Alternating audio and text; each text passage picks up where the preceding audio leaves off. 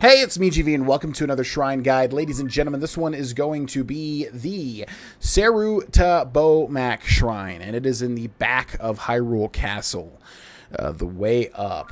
If you're enjoying these Shrine Guides, consider leaving a like, consider leaving a comment, consider subscribing with the bell turned on.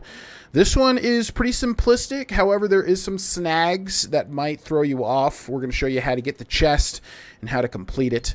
Let's do it. So we're going to start off by grabbing this and putting it up on this, keeping it there for a second, and then moving it back down here. Then we're going to jump on top of it and use recall to have it go back up, like so. And we can climb up, easy peasy lemon squeezy. Then we're simply going to attach this to this, and then rotate it so that it's like this. And then we want to just put it at a diagonal so that we can climb up. They're pretty lenient about allowing you to climb up these slopes.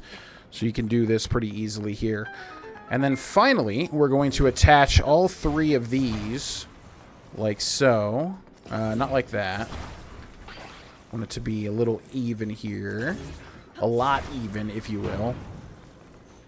And then we are going to move this, and there's a little trick where you can slant it downwards, which allows you to get it up and over if you slant it like that. And then you want to look at the shadow on the bottom and just keep it a little over the edge so that you can use ascend here